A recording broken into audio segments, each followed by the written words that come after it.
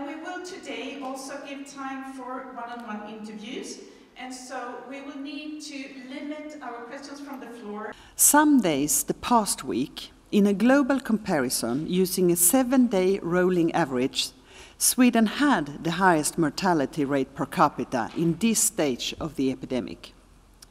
These numbers are of course of concern, but not mainly due to the comparison itself, but because the tragedy each death represents. Sweden did not quickly get high mortality rates as some other countries did, nor will we get quickly radically low numbers. Our strategy is not based on a week-by-week measurement of mortality.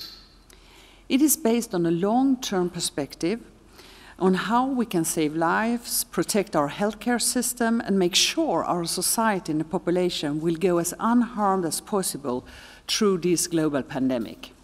A graph from the University of Oxford, which indicates the degree of shutdown in the... Transmission is slowing down. The treatment of COVID-19 patients in intensive care is decreasing significantly, and the rising death toll curve has been flattened. Lesson learned and global comparisons will be key in order to be better prepared for future pandemics.